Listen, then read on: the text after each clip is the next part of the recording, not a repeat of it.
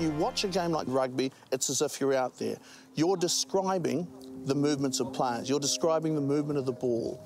You're looking at the size of opponents, who has an advantage, who's going which way, what they're going to do next. Some of it's anticipation, some of it is description, but the most important thing is, I think, to remember that it's got to be enjoyable and fun for the audience.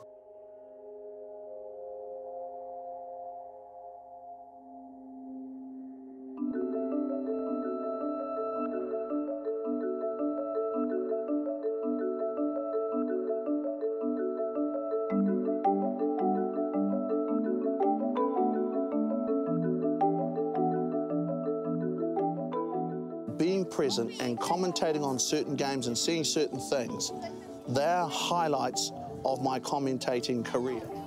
We cover mainly Gisborne, Poverty Bay Rugby and, of course, East Coast Rugby. Have gone as far afield as, you know, we've covered King Country at Taupo, and I've been involved in live coverage of different events at Eden Park and things like that.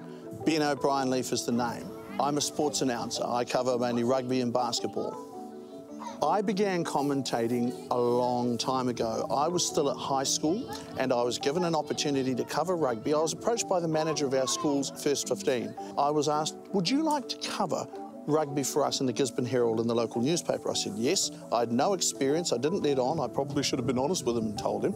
So I got into it that way. From a journalistic standpoint, as a player, I was a disgrace. But in covering rugby, specifically writing about rugby and talking about rugby, listening, I should have done more listening than talking, about rugby with people who knew the game, I discovered that I had great enthusiasm for it, and the great enthusiasm translated to speaking about it while it was happening. And that's really how I got into it. My love of rugby really began in 1987. It was the first World Cup. It was held in this country. It was very important for us to play well. Obviously, the players wanted to win it. Nobody quite knew how it was going to pan out, whether or not games were going to be close, or whether or not you really would find out which the best team in the world was at that stage, remembering too that South Africa wasn't involved. But I fell in love with it because it was a chance for us to do something we had never been able to do, and that is see the All Blacks play a number of games in close succession against different nations, very close together, and they were big names and they were big teams, and they were all here within the country. There was a buzz because right around New Zealand, these teams were visiting, these teams were playing, and it was rugby fever, it really was. The first game I can remember covering for television, covering properly, I think, yes, I would have been 18 at the time. I was 18. Okay, that was 1994, and I was a lot thinner.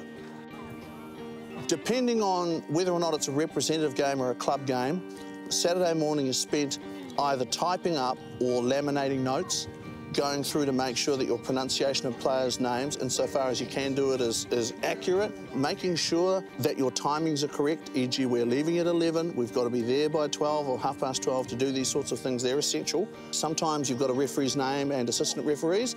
You may find that, oh, hello, that's been a change. Make sure that you know whether or not the officials have changed. If you say that the match is to be controlled by Charlie Henderson, you get out there and your match referee is David Smith, you're looking average. You can make sure that doesn't happen by double and triple checking as best you can.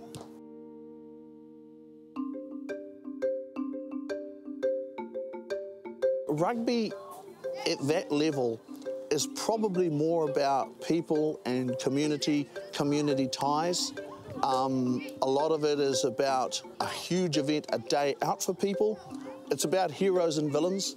It's not so much about statistics. It's about an event. It's about belonging to something, really. The people here are fantastic. You've got the entire community here. They're not people for whom, you know, it's a major event, because it's what they do. It's in their blood. And so from that point of view, if they see something they're not happy with, they'll call out to the referee they're not happy with it. If they are delighted with something, they'll let everybody know they are part of it. And I think that's what makes it so special. They are themselves. There are no pretenses here.